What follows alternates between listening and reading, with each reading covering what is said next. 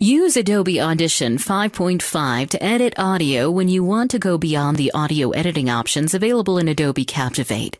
For example, to apply filters or remove noise, you need an advanced audio editor.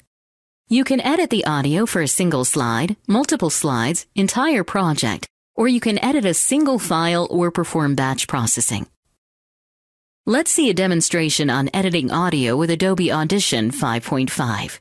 To edit audio for a single slide, select the slide and click Audio, Edit, Slide. The slide audio dialog appears. Click Edit with Adobe Audition. Adobe Captivate prompt appears with some instructions. Read the instructions and then switch to Adobe Audition. Make the required edits in the sound file. After making the changes, click File, Save. Now, switch back to Adobe Captivate and in the prompt, click OK.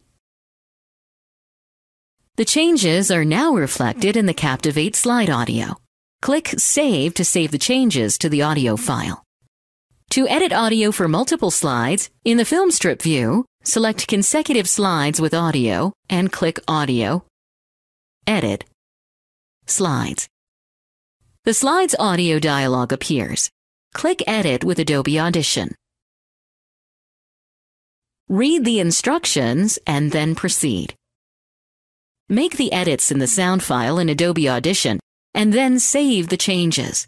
In Adobe Audition 5.5, you can also move the slide markers, and these changes can be imported in Adobe Captivate. However, when you rename, delete, or change the order of slide markers, such changes cannot be imported back.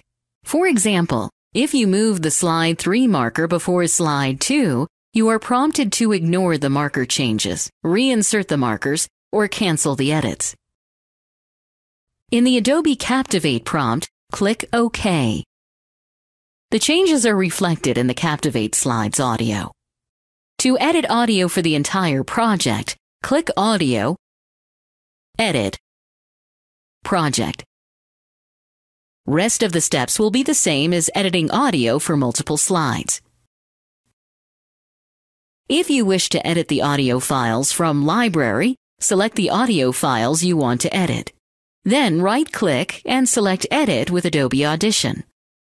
Make changes in Adobe Audition and save the changes. The changes will be reflected in Adobe Captivate project.